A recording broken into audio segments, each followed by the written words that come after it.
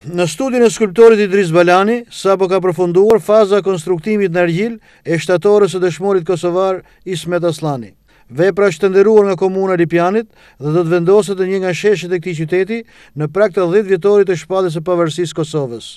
Shtatori është e lartë 2.8 metër. Lidhur me figurën e Ismet Aslanit, autori i veprës Idriz Balani thotë: Ky dëshmor dallon prej të tjerëve për aktivitetin e tij.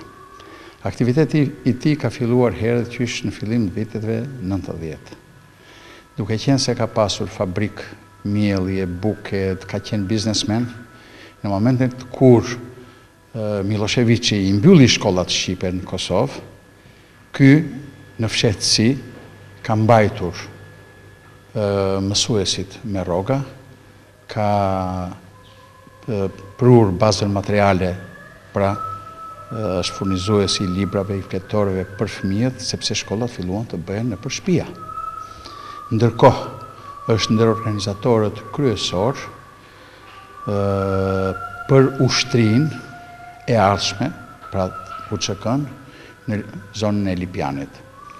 Dhe po t'i referojmë fjalëve të komandantit Adem Shehu, të një oficerit lartë shqiptar që shkoi atje, shkova për të organizuar ushtrinë, tha, por unë e gjeta të organizuar nga Ismeti.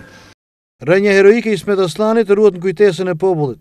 Rreth kontributit të tij për luftën dhe rënjen heroike të tij, autori i shtatorës Idriz Balani thotë: Dhe mjetet financiare me një llogari të bërë kështu, domethënë vetëm në një moment fillestar, mos gaboj për UÇK-n, del diku tek 1.600.000 euro, paktën mbi atë bazë që kam lexuar.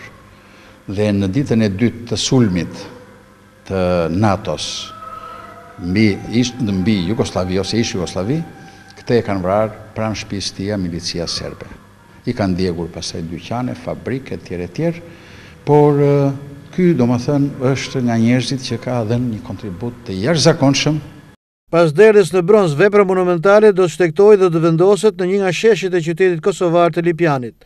Perurimi i saj do të bëhet me 23 shtator të këtij viti, që përkon dhe me datën e vrasjes së Ismet Aslanit nga forcat pushtuese serbe.